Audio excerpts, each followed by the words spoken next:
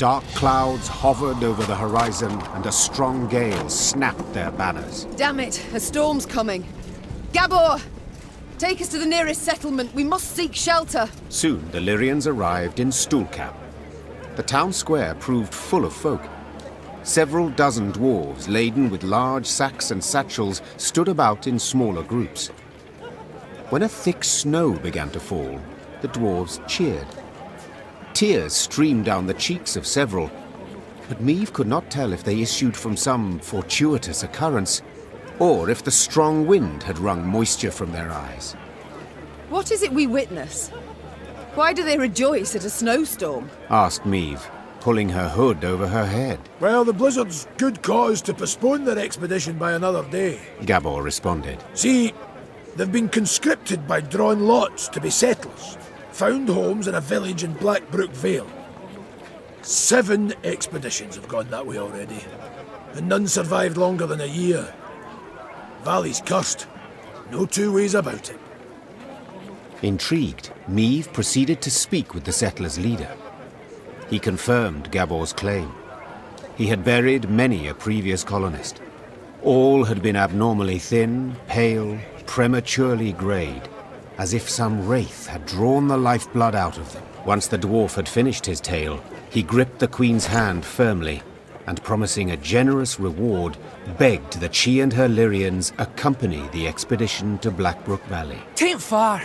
Mere few leagues north along the main road. We'll make the march much easier to ken with the whole army, in case of any danger. I know not how useful our swords can be against curses and spectres, said Meve. but leave you bereft and in need I will not. We shall march with you into Black Brook Vale and see to it that you are safely arrived. Then we will march on. The dwarf sped off to announce the good tidings to his settler brethren. By the time the blizzard had abated, they were ready to march. Black Brook Vale. The name itself embodied infamy.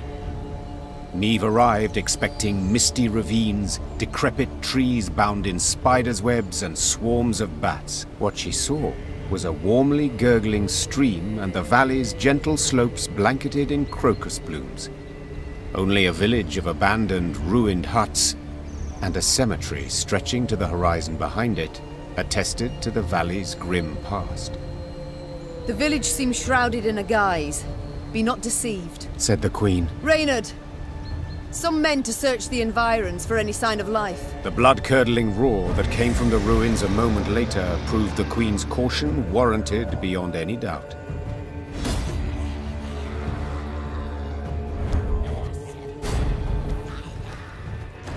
Protect the settlers!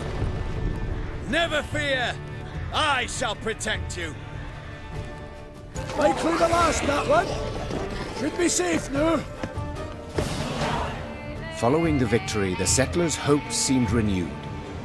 Could the beasts they felled have killed the previous lot of colonists?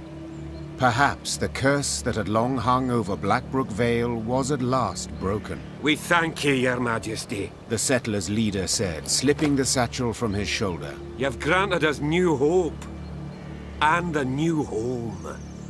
The dwarves had rolled up their sleeves, were prepared to go at the huts to repair them, when one of their number cried out. Hold! There's something here. Something reeky. A voice most familiar, thought Meve. Yes, for it belonged to Barnabas, the rescued inventor. The gnome had elbowed his way to the fore, stood on his toes, extended his nose, and inhaled through it like a pointing hound seeking out wildlife. Ignoring all queries, Barnabas had then sat down on the brook bank, filled a glass flask with water, and was now holding it up against the sunlight, dipping into it the tip of his tongue and some strange scraps of paper extracted from the depths of the pockets of his patched coat. Finally, Barnabas stood, brushed his backside clean, and announced his findings. Well, we know with some certainty the reason for the settlers' demise. 'Twere not beasts, no. They prowled in later, drawn by fresh graves. 'Twas the water. Oh, roll your eyes and whirl your fingers all you want, and then peer at the brook. Nary a fish. All poisoned by subterranean fumes. The dwarves hemmed, hawed, and grumbled, and were a heartbeat from abandoning the Vale for good.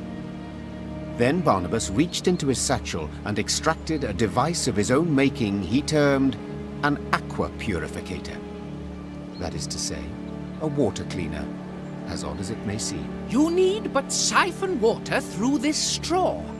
Then drink up, worry-free. Thus Meve rode out of Black Brook Vale, deep satisfaction in her heart. The dwarves extolled her for being bold, shrewd, and wise, while Gabor ensured this praise would likewise reach the meaty ears of Elder Hugh. Following the victory, the settlers' hopes seemed renewed. Could the beasts they felled have killed the previous lot of colonists? Perhaps the curse that had long hung over Black Brook Vale was at last broken. We thank ye, Your Majesty. The settlers' leader said, slipping the satchel from his shoulder. You've granted us new hope. And a new home. The dwarves rolled up their sleeves at once and set about repairing the cottages.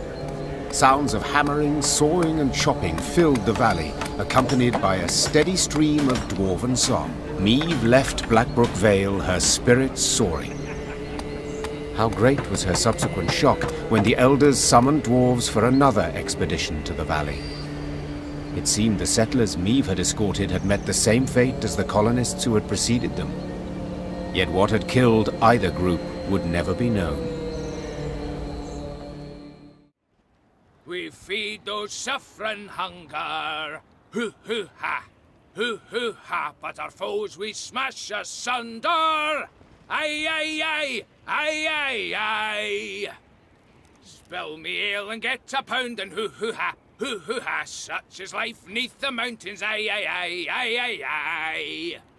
We're the dwarves of Mount Carbon, hoo hoo ha, and 2 hammers is our sign, is our sign. Spill me ale and get a pound and hoo hoo ha, such is life neath the mountains, aye aye aye, aye aye aye.